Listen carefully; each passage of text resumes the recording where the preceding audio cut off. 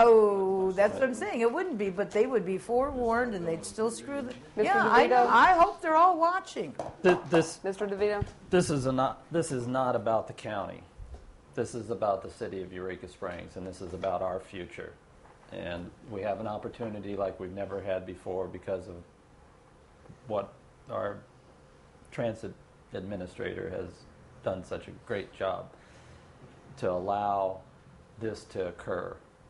And we probably wouldn't be having this discussion if we didn't have the new transit facility at the top of Plainer Hill to move some of their office down there. So, I mean, the fact that our lease is coming up in a month, the fact that we've been put in a position to where this idea has come forth, and I give the mayor great credit for that. And I'll be sorry, no offense, Morris, but I'll be sorry that she's leaving, because these opportunities have been because of her and her foresight and the thought that she's put into this. And, like I said, I'm all ready to do it tonight, but maybe, there's something I'm not aware of. But I hope that the incoming mayor understands the sentiments of this council, that other than Ms. Blankenship, I think we're all on board that this is a good idea whose time is necessary, and that we have the opportunity. We will not have this opportunity again because the lease is coming up, because we do have these facilities. If we don't move, something else is going to happen. This is about us. The county has given us the opportunity to decide our own fate. I think the future looks good because we have the ability to make this decision, and I applaud all the effort and foresight that's gone into this, and I am willing to leave it to the new administration, but I'd like the incoming mayor to understand the sentiments of the outgoing council that we seem to be on board with this idea. If I may make a comment, as your mayor-elect and your JP for the county. You need to come Morris, you need to come up here. Come up here. Quit hiding in the corner. Get used to being on the camera. There we go. But as your mayor-elect and your current incumbent JP for the county, I've been in the middle of this with Mayor Dana. I am definitely not in favor of paying the county any more money. I made that very clear at the JP table. And also, I am about to take over responsibility of the city, and that'll be my primary goal, is to make sure that this city prospers, that we're doing what's best for the city and our constituents, even though there are going to be some people that don't want the city hall to move because it's going to be inconvenient for them, but that's just what we just have to deal with. And that's pretty much what I got to say. Why can't we vote tonight? Well, it's contractual issues. We'll get to Yeah, okay. Yeah, you still have, the city has to give Thank you. a 90-day notice on the space downstairs. Even though the county didn't do that on the parking lot, the city is obligated under our contract to give them a 90-day notice. It's going to take a while to move everything if that's what the city decides to do. And let me make it really clear, I appreciate the vote of confidence. If it were me, honestly, I love this building.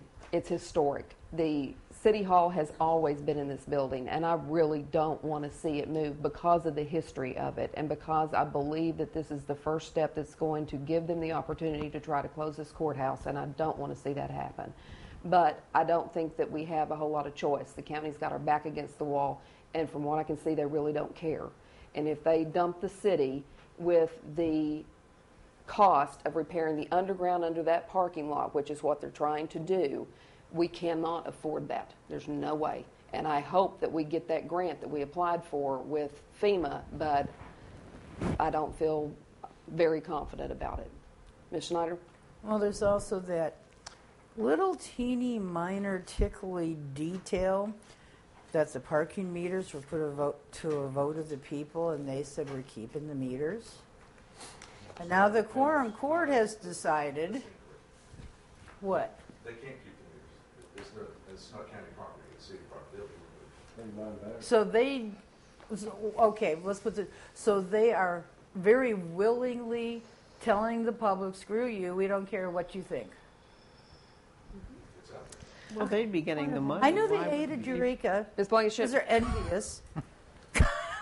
But that's Okay, stupid. if there's not any other comments at this table about that, we'll move on to number 6, and that's the discussion of the city Clerk-Treasurer's retirement. I need a motion to discuss. So moved.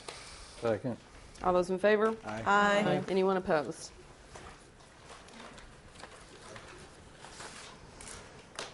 Okay. Under Arkansas law, according to an AG's opinion when Mark Pryor was the AG, the city clerk, it says, will have retirement.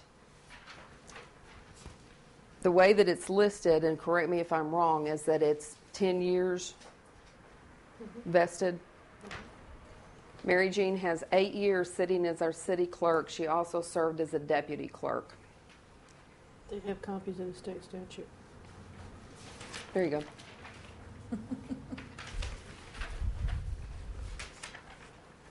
And it also in the 24-12-122, it's provided a retirement for deputy city clerks as well. So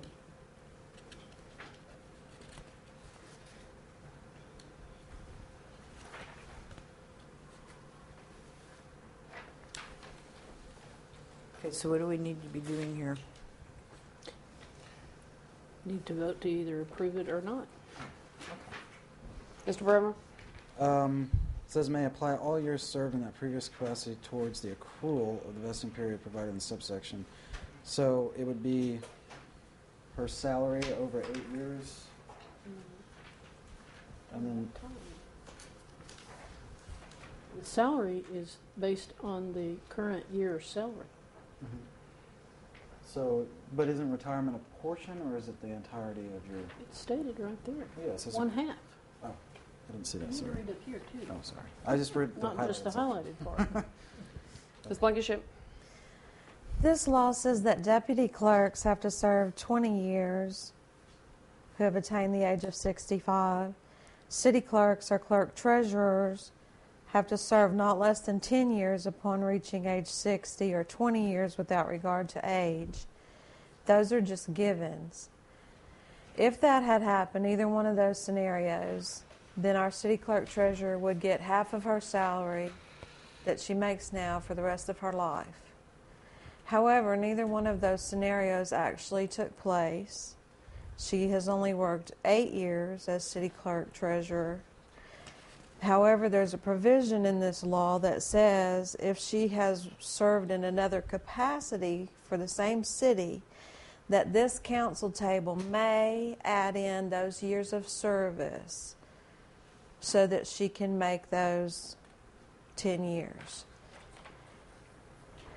And I would think that that would be a fine and dandy thing if that was continual years, if she had been serving with the city for 2 years before she got elected city clerk treasurer.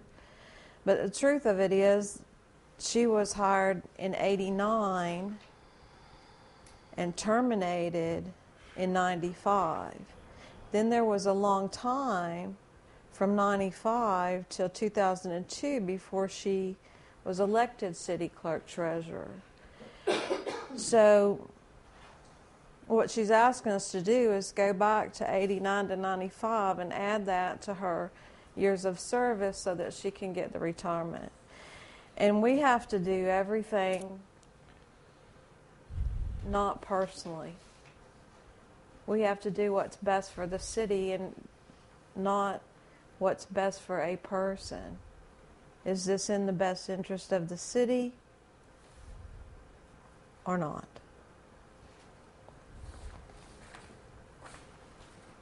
Ms. Schneider? Okay, I'm going to bite the bullet here.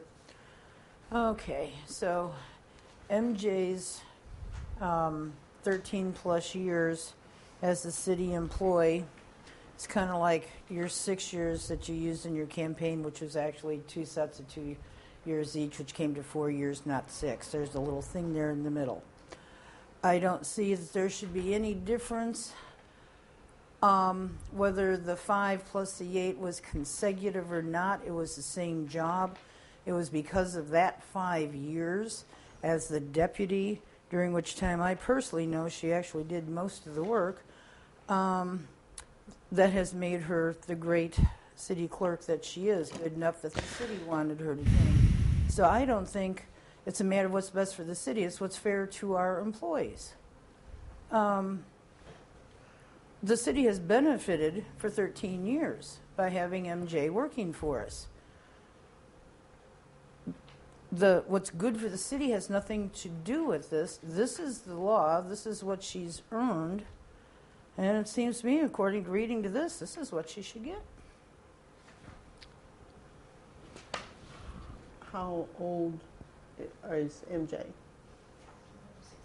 Are you 60? MJ is 64. Okay. Well, I didn't quite have to ask. In the third person. Just blurt it out. Okay. Okay, so that's not a problem. Okay, she is 60. Okay. Really, considering the length of time that she has served for the city, I can't quibble over 2 years. I really can't. I mean, she's served a long time, and the work that she has done as city clerk probably is worth a lot more than 8 years. No, I don't have a problem with this at all. Ms. Blankenship?